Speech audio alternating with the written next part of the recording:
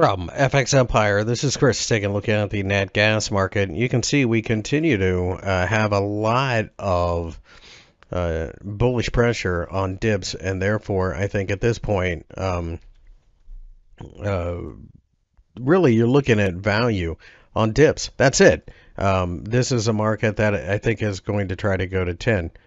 800 underneath is support, so is 7 and 650 with the 50-day EMA.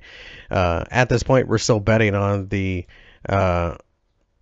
Russia situation with Ukraine. It continues to cause Europeans to come over here and try to buy LNG, and I think that's going to continue to be the case until it isn't. And once it doesn't, once we stop this, this is going to be one of the great trades of your career, shorting natural gas.